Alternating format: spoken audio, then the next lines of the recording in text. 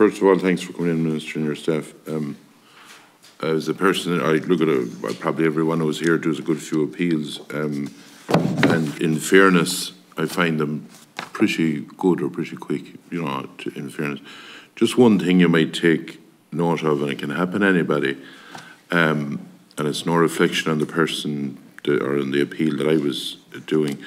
If an appeals officer, an independent appeals officer, happened to get sick, and it's not their fault, I'm not, taking aim at anybody, and there was a sort of a missing link there that no one else could take over the case, and if someone, through no fault of their own, could be out a year, anyone can get sick, and you could be left waiting and waiting and waiting, and I'm just wondering, is there anything that the department can do to sort of cover that part of it? That's all, because I do a lot of oral appeals, and in fairness, they're pretty quick, and they're, I could never, in fairness, fault any of them, or even from the Department of Agriculture, whoever it be against you.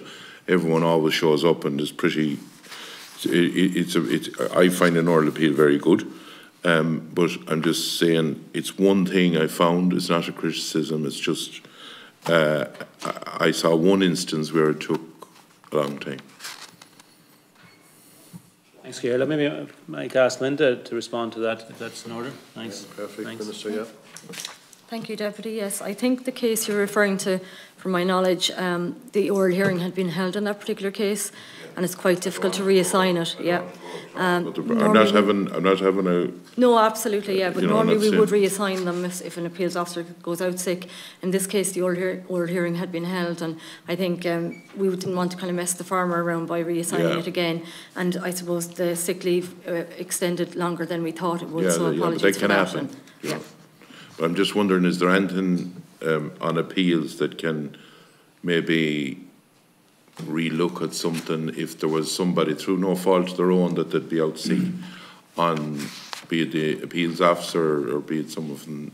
It's the appeals officer really is the person.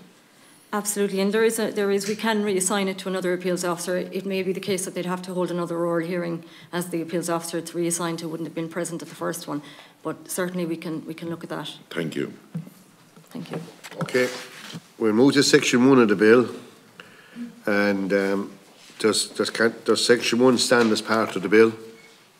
Then section 8, Cathaoirleach amends section 10 of the Agricultural Appeals Act and introduces a time limit of 6 months for seeking a review of a decision of an appeals officer pursuant to section 10, where there was no time limit in place before.